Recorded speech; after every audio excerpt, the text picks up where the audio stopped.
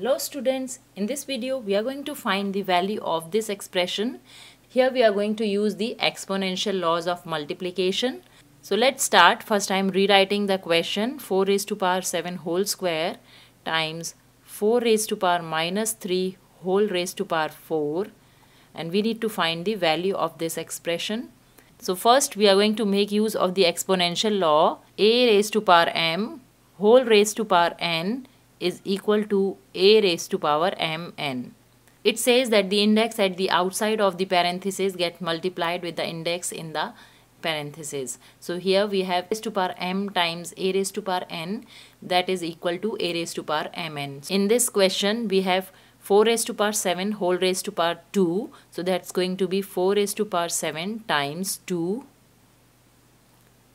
times, here 2 the same law will be applied. So this is going to be 4 raised to power negative 3 times 4, which is equal to 4 raised to power 14. 7 times 2 is 14, and times 4 raised to power 3 times 4 is 12, negative 12. Now again we have the same bases and they are getting multiplied. So we are going to make use of the exponential law. A raised to power m times a raised to power n, and when they are getting multiplied the powers get added. That's going to be a raised to power m plus n. So this is going to be 4 raised to power 14 plus negative 12.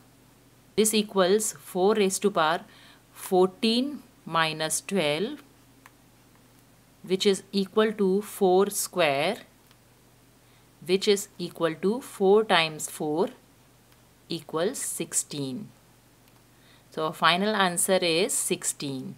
So this is how, by making use of the exponential laws, we can easily solve such type of problems which looks very difficult but are easy to solve.